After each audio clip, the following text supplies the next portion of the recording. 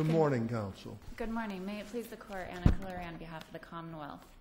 I'd like to start briefly with joint venture and then move on to the Sixth Amendment issue. Here, given the Commonwealth's case and the judge's joint venture instruction, the jury had to have convicted the defendant of being the perpetrator of the armed robbery. Despite this, it was still proper for the judge to instruct the jury that he could be convicted on joint venture as well. As this court recently held in Commonwealth v. Marrero, the fact that the defendant was the perpetrator does not negate the fact that he was also a joint venture, and here he was a joint venture with one of the women, Ms. Splain.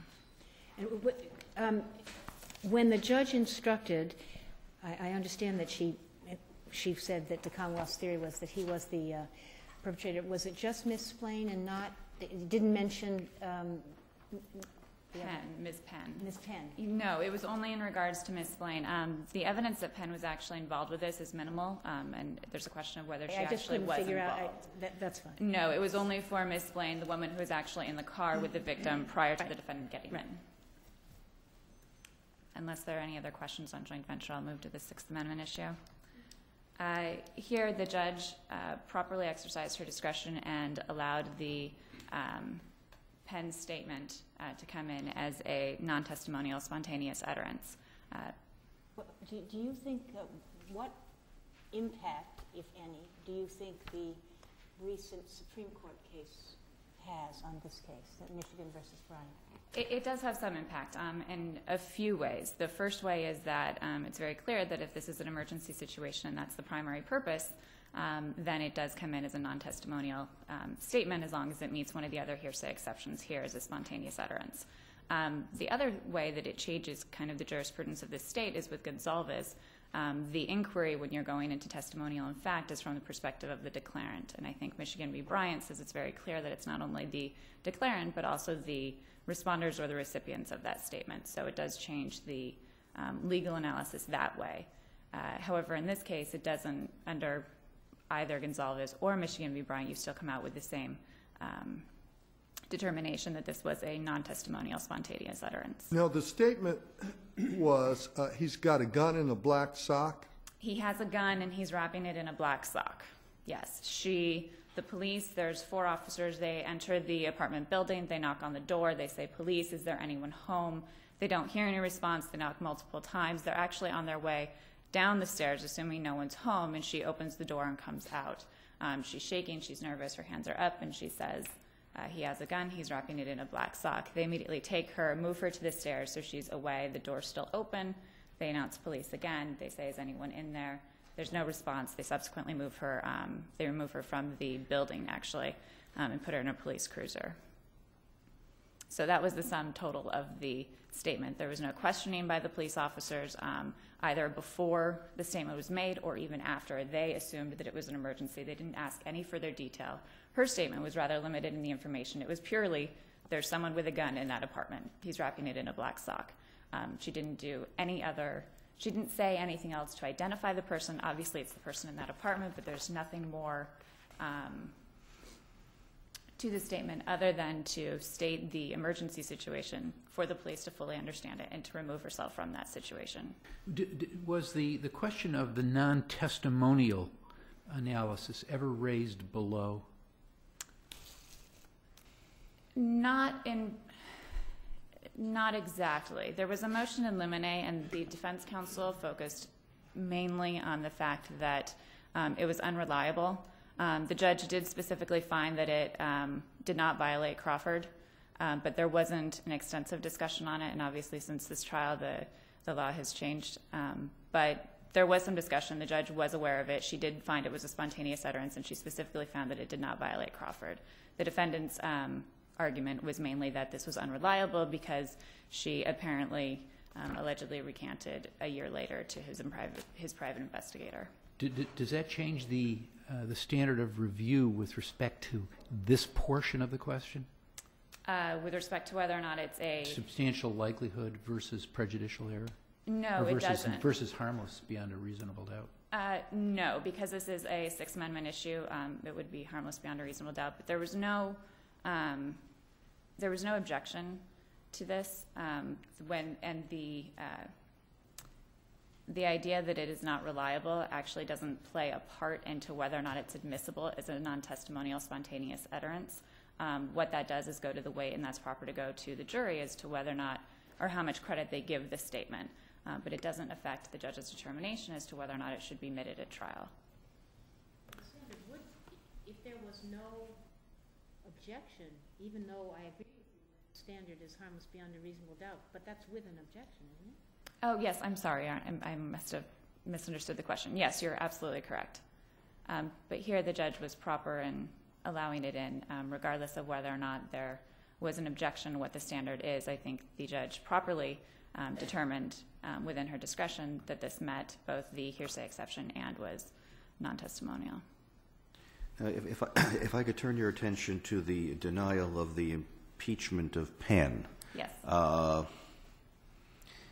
Is it your view that if the defense attorney had called the investigator and made an offer of proof seeking to get in what Ms. Penn told the investigator, that it would have been error for the judge to exclude that? Yes, under Mahar, it would have been error to exclude that. Had the defendant made the appropriate showing as to the appropriate proffer, then yes, it would have been error. Now, but why is, I went back to the to look at the motion. Well, I guess the motion in limine was being done while the jury was being brought up, and there is on the record an offer of proof, albeit earlier. Why is that offer of proof and the judge's apparent denial of the motion in limine sufficient to say that that's properly preserved? Well, the way it occurred was actually the motion in limine to include the statement and where the first mention of of Penn's recantation of this occurred in the morning when the motion in limine was brought up, and it was used as the way to exclude it as being not an excited utterance. It didn't meet the requisite level to be included. So that was the first instance that it was brought up. The judge decided that it would be admitted, and then after the break, the defendant brought it up again in the afternoon when the jury was being brought up. However, the offer of proof was actually earlier than that, in the morning when the jury was not being brought up during the motion in limine stage, and it was fully, I think he explained it. I mean, there's 3 or 4 paragraphs where he explained what his issue was with it. And the judge didn't exclude it. She expressed some skepticism, and she said, I think you're going to have a difficult time, but she allowed the private investigator to be put on the witness list. She told defense counsel, please make an offer of proof at trial. She didn't explicitly rule one way or the other. She did express some skepticism, but I think with motions in limine, a lot of times the trial judges do reserve judgment until trial to see what the evidence comes out and how defense counsel attempts to admit the evidence. So it was proper for her to reserve judgment on that. And no, I don't believe it was a proper, even if it was a proffer, and it gives this court a record as to what the defendant wanted to get in, there was no objection when she said, please make a proffer an offer of proof at trial. He said, okay. And that was the end of the discussion. There wasn't an objection. He didn't try and call the investigator. He didn't attempt to get this in any other way. It appears from the record that he changed his mind for whatever tactical reason. Well, I mean, I gather he would have had to call the investigator for the sole purpose of putting in this evidence, which the judge had said, I think you'll have difficulty with the admissibility of that, and then said, then you can make an offer of proof to make sure the record is preserved for the purposes of any appellate review. Why would that not be understood to be a ruling on the motion in limine? Because she didn't deny it. She said at trial, please make an offer of proof here so we have a record. And the defendant had another chance to bring it in. He could have pointed the judge to Mahar. He could have brought the investigator in. He failed to do so.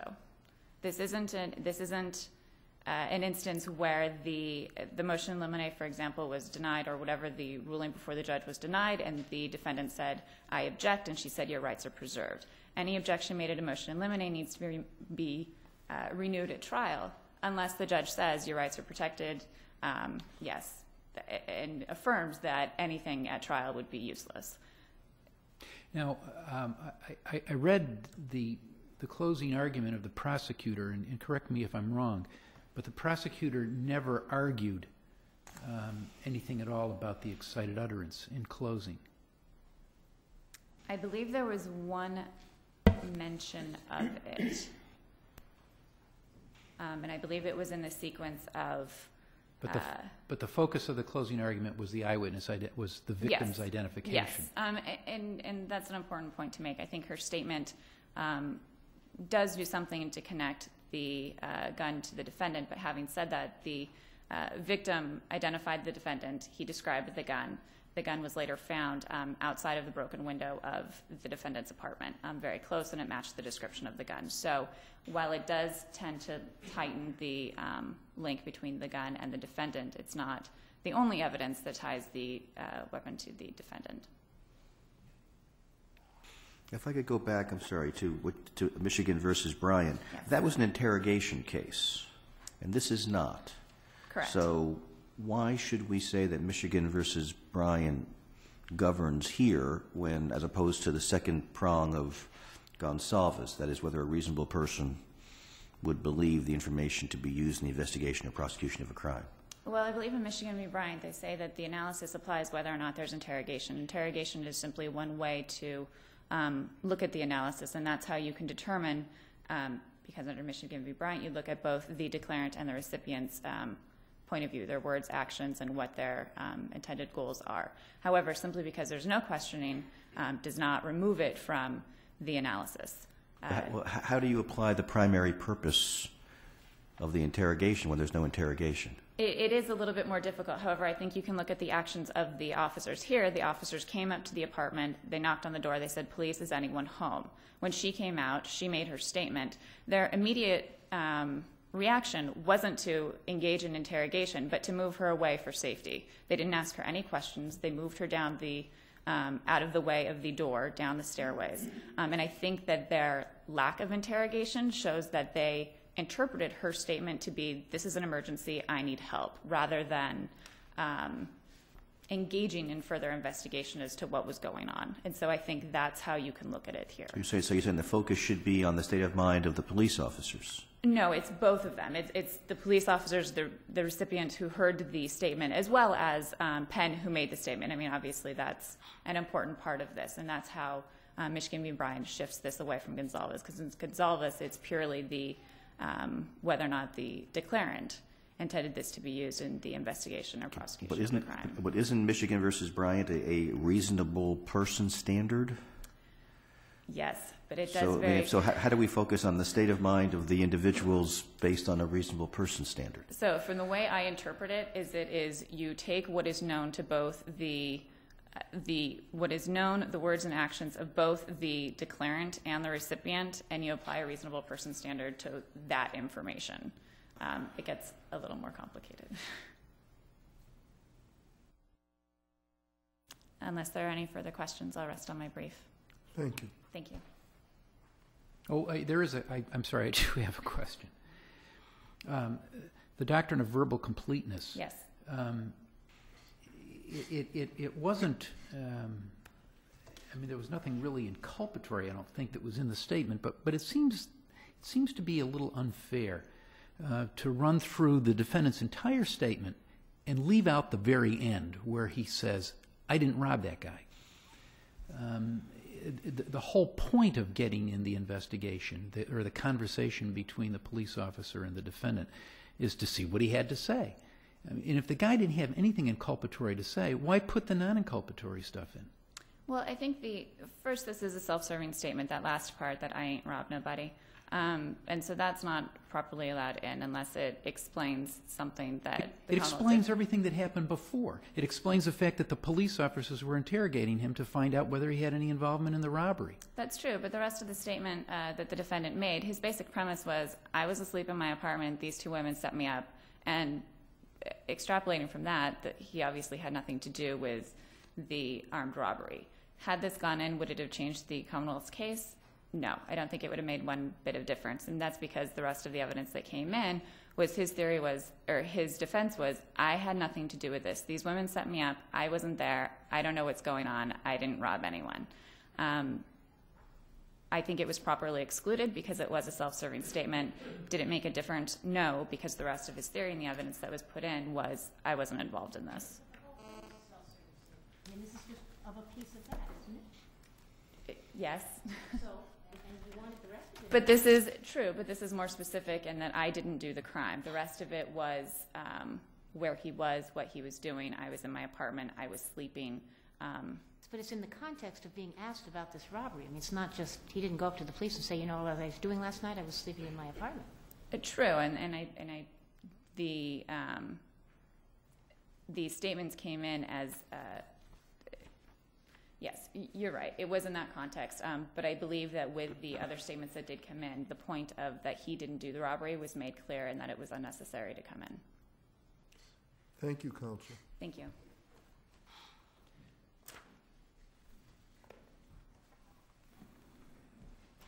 Good morning, Mr. Chief Justice, and may it please the Court. My name is Catherine Eves, and I'm here today on behalf of Mr. Darrell Smith. I would like to start with the Confrontation Clause argument as well. It's, I believe, the most important issue in this case. What if, he's got a gun. Why isn't that the statement, the primary purpose of which is to convey the fact of an emergency? He's got a gun. Well, I think Michigan v. Bryant is helpful in this context, and I think Michigan v. Bryant is actually very harmonious with Gonzalez. And what Michigan v. Bryant says is that to determine whether a statement like this is testimonial, to determine whether a reasonable person in Mahogany Penn's position would anticipate that her statement would be used to investigate a crime, you have to look at all of the facts and circumstances that surround that statement. And the critical point here, and what makes Michigan v. Bryant's decision that an emergency in and of itself doesn't answer the inquiry so important, is that the truth of it is shown in this case. Because the fact that Trent Harvey reported an armed robbery, the fact that there were police officers downstairs, the fact that they were looking for suspects, doesn't answer the inquiry for Mahogany Penn's statement and whether she knew in that circumstance because of who she was. And who she was a suspect. But she wasn't present during the robbery? She was present. The facts and circumstances that the parties knew, the police knew at the time, was that Trent Harvey told them at the scene. She came, let's go back to the, they're at the scene. She was not in the car when the robbery took place. Well, that was the later story. The story, and Michigan v. Bryant says it's what the people knew at the time. Not with the benefit of hindsight. Mr. Harvey's story changed significantly. But at the scene that morning, he was telling the police officers that he was walking down the street and 3 people, 2 women and a man, surrounded him. The man had a gun and they robbed him. Elizabeth Splain comes out from behind 37 Wales Street and he says, there's one of the 2 women who robbed me. They grab her and they put her in the back of a police cruiser. Mahogany Penn comes out of 37 Wales Street, talks to Elizabeth Splain, goes back into 37 Wales Street, and as she's walking away, Trent Harvey says, there's the other woman who robbed me. Is there any evidence that she heard that?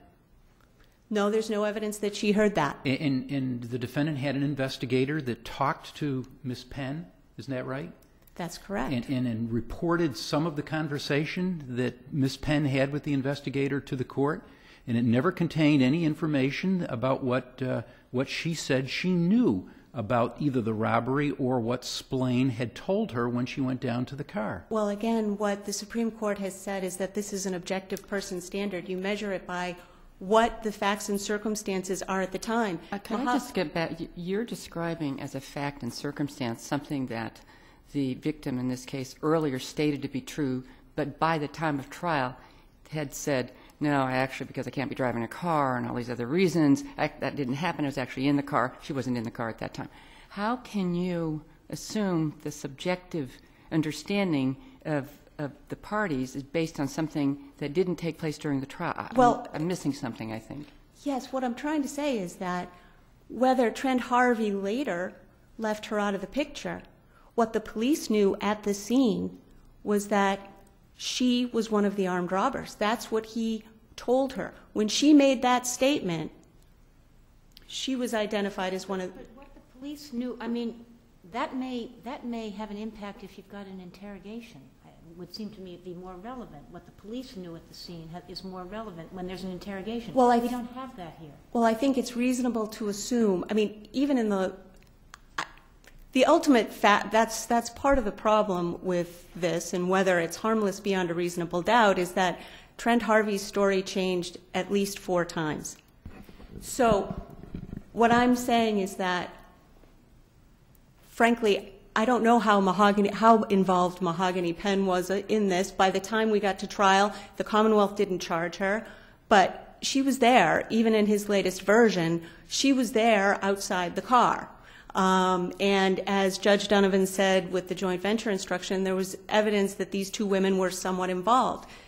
What the actual facts were truly, we can't tell. But what Michigan v. Bryant tells us is that you measure the statement in light of what's going on. Was this argued in front of the trial judge? What was argued to the trial judge is that you can't have her statement come in. If you have her statement come in where she says he's got a gun in there, then the confrontation clause is completely gone. But the Michigan v. Bryant and the Gonsalves issue was never presented to the trial judge.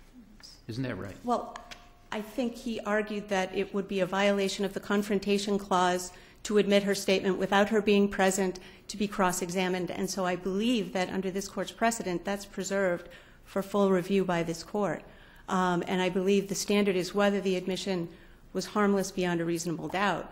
I think there's no question that what... Factually, it was never presented to the trial judge that either Penn knew or should have known that she was being implicated in a crime. Well, I think the argument is, under all the circumstances, not whether she was being implicated in a crime. The question is that in the facts and circumstances of that case, even if she did not overhear Trent Harvey say, there's the other woman who robbed me, she knows full well that the police are there.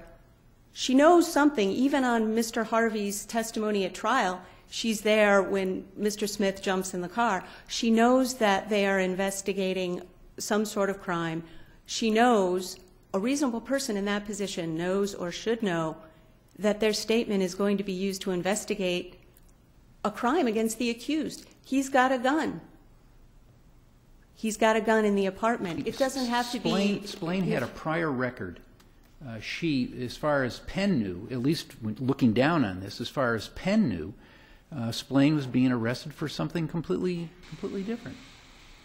Well, I think that even with the benefit of Mr. Harvey's testimony at trial, that Ms. Penn was there when Ms. Splain got out of the car and Mr. Smith got in the car and they drove away. The next thing she knows, they're back at 37 Whale Street. There are police. They're questioning Mr. Harvey. He's there at the scene.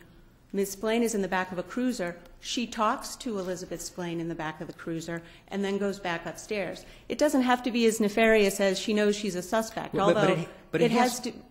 I'm sorry. She has to... Whether a reasonable person in her position would know that saying to the police, he's got a gun and he's putting it in a black sock, would be used to investigate a crime against him. And the answer to that, I don't see how it could be anything other than, yes, a reasonable person in that position knows that. Now, the question of whether in that situation, depending on what the real facts are, and as argued in my reply brief, if her involvement were more significant, the statement should never have come in under any analysis of reliability, because if she was one of the armed robbers, a statement that she makes to the police after the armed robbery is completely suspect. She's saying he's got the gun. And it's significant as far as a harmlessness analysis. It was a key to the Commonwealth's case, because execution of a search warrant turned up nothing in the apartment. The events happened very quickly. The robbery, according to Trent Harvey, the robbery happened. He called 911. The police get there. Mr. Smith is found in the apartment. Execution of the search warrant, no money. And they looked hard. No gold chain. That was a very distinctive gold chain. No matching black sock. No ammunition. Nothing ties Mr. Smith to that robbery. But wasn't the sock found outside of the apartment? Right, with but the there's gun no in? matching sock. And that's why that statement was so important to the Commonwealth. Yeah, but that sounds like a great closing argument, but it doesn't go to the issue of the admissibility of an excited utterance. Well, the question of whether it's an excited utterance, in the facts and circumstances of that, I mean, even if it is an excited utterance, you still have to analyze whether it should not have been admitted without giving Mr. Smith the opportunity to cross-examine her. I think there is sufficient ambiguity in this case about what her intent was, that very much like Sylvia Crawford in Crawford versus Washington, the only way to test out what Mahogany Penn's perception of her situation was to cross-examine her. That is all that confrontation asked for. Not that the statement could never come in, but she needed to be there. The jury needed to see her. And he had the right to have her cross-examined, to have the jury see her demeanor, because there is such ambiguity about what her role was in this case. Doesn't that get you back to her subjective belief and intent? And isn't that what Michigan v. Bryant says you don't do? Well, Michigan v. Bryant deals with how you analyze whether a testimonial statement that has been admitted without the benefit of whether a statement admitted without the benefit of cross-examination was in fact testimonial and is an objective standard. But if she had appeared to testify, of course you cross-examine a witness for all their subjective biases. I understand that, but I guess maybe I'm just confused. But it seems to me you're saying the reason you can't decide this, sort of trying to figure out what would an objective person do in these circumstances, you really need to have what her subjective belief was. Well, no, I'm not saying that. No, I'm actually not. What I'm saying is that cross-examination was really the only way to get at that, and that's why it's a Confrontation Clause violation to admit that statement without the benefit of cross-examination, because you can't get behind what she knew, what she saw, whether that statement was reliable. Is that theoretically true in any case where you've got something that's coming in as non-testimonial and the argument of the defendant is subjective? I want to be able to cross-examine this person because, let me tell you, that person had a incredibly strong motive either to lie or to stick it to, my client, et cetera, et cetera. Well, right. I understand what you're saying. I think the answer to that is that then you are back, if you're in the position, you have to argue from an objective person. Would a person in Mahogany Penn's position have an understanding, or could a reasonable person in that position anticipate that her statement would be used to investigate a crime? And certainly, the line between what's actually an emergency and eliminates the possibility of fabrication, and where the line is crossed into, there's an emergency situation, but she's got other motivations, or she may have other motivations, is not an easy one. I just think that in the facts of this case, very much like Sylvia Crawford's statement, she was a suspect. It was different in the sense that she was being interrogated at the time, but what Justice Scalia says is exactly what I think is applicable here. Whether she was really trying to help out in an emergency or whether she was pointing the finger at her cohort, that ambiguity needed to be teased out before the jury in this case. But it seems as though your premise is based on speculation and it's not based on any objective facts. I think it's based on all objective facts, Your Honor. I would respectfully disagree with that. The objective facts are the police are on the scene, Trent Harvey is talking to them, she comes downstairs, she sees the police, she sees Elizabeth Splain in the back of a cruiser, she talks to her, she goes back upstairs, the police come to the door within 5 to 10 minutes and knock and announce their presence. There's no answer. They start to walk away. And only then she opens the door and says, runs out and is very nervous and says, he's got a gun and he's wrapping it in a black sock. A person in that position knows, a reasonable person in that position knows that the police are going to use that statement to investigate a crime against the person in there, whoever that person is in there.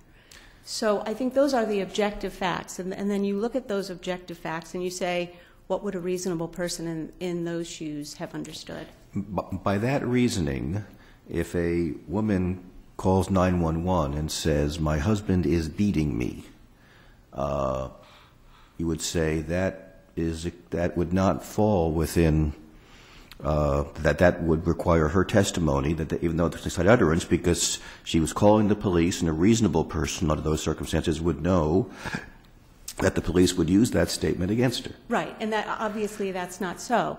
The line. Where is the line then? Why is well, that? Right. Why is that not the case in my example, but the case here? That's exactly what the Supreme Court talks about in Michigan v. Bryant, and why the test is a little bit mushy. But the idea is that a person who calls 911 and says, my husband is beating me now, that falls on the line of, this is a statement made to secure police assistance in an emergency. There's nobody who's saying, the caller is actually a perpetrator of some crime. It plainly falls, it's Davis v. Washington. It falls on the right side of non-testimonial. As you start to move along, each set of facts and circumstances present their own scenarios. But in my example, the husband would probably say she initiated it, and she was simply the first one to call 911 so she could get her side of the story in. So, it's not as if there's not ambiguity in those circumstances, too. I suppose there could be ambiguity in those circumstances, but on the facts that I think in the ordinary case, you have the call, it comes in. I think there's a lot more ambiguity where you look at what everybody knew at the scene, and what everybody knew at the scene was that she was supposed to be one of the armed robbers. Counsel, we'll have to leave it there. Thank you. Thank you.